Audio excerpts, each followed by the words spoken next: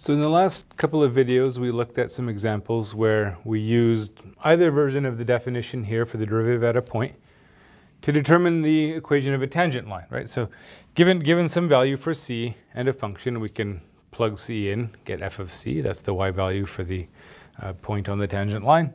And then we can use the definition of the derivative to get the slope. Once you've got a point and a slope, you've got the equation of your line. Derivatives would be fairly inefficient if we had to go and use a limit definition every time we wanted to calculate a slope, right, or any kind of derivative. If we had to do this for every value, we probably wouldn't be very happy if we had to do this over and over again every time. So through the rest of the chapter on derivatives, what we're going to do is we're going to develop tools to calculate derivatives quickly and efficiently by proving a number of theorems, developing rules that will give us tools for computing derivatives. And the first step along the way is to realize that the derivative actually becomes a function, right? Because it's a little bit harder to do here. Here it's harder to kind of put some dependence because we're already using x as the limit variable. And that's why this first formula, although it's sometimes convenient for calculating slopes, ultimately, when we want to go ahead and define the derivative as a function, we modify this one, right? And the key here is to realize that in a lot of examples, you can it doesn't matter what c is, right? So if we did something like,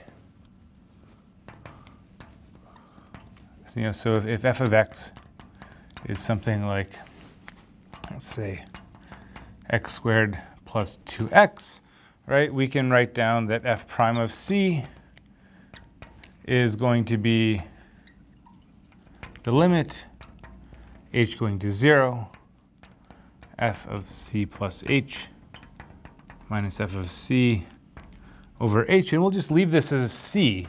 And what do we get? We get the limit as h goes to 0.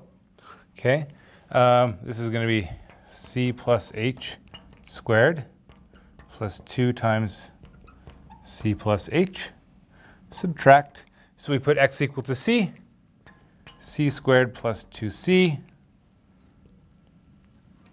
whole thing divided by h, right? And we can even simplify this if we want.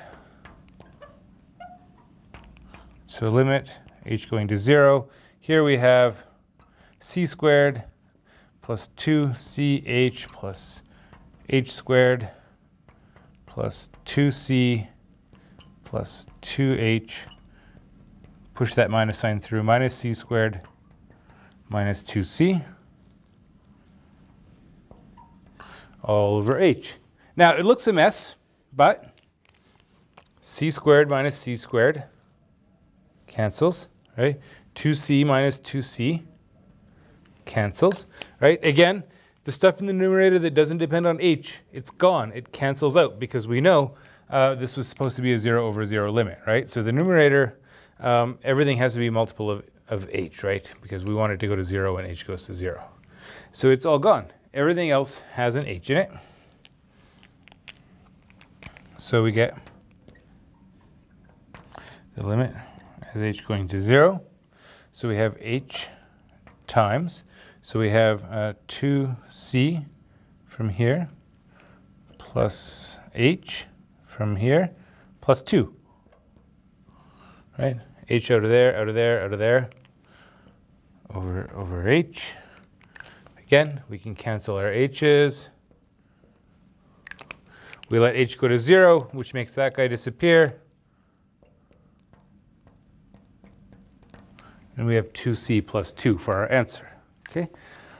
And now the key thing here is to realize that nothing in this limit process depended on the value of c, right? I can plug in any number I want for this c and replace c by that number all the way through.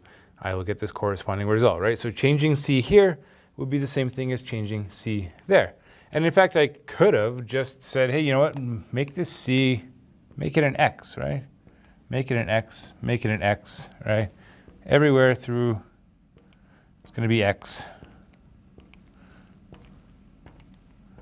Okay, x.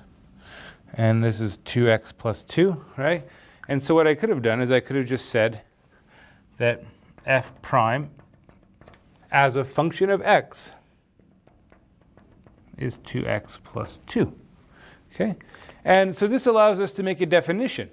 We can actually define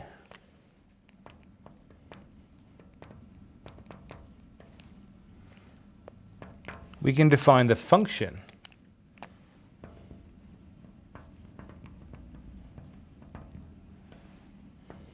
f prime by, well, we define it by this limit. So we say f prime of x is equal to the limit h going to 0, f of x plus h minus f of x over h, with the usual warning that this only makes sense if the limit exists, right? So this new function f prime, you'll notice that it's going to have a domain which is at best equal to the domain of the original function, right? So it's the derivative in the sense that this is a new function that is derived from the old function, right? So f of x has to be defined because it's here in the limit, right? But not only do we need f of x to be defined, we also need to make sure that this limit exists.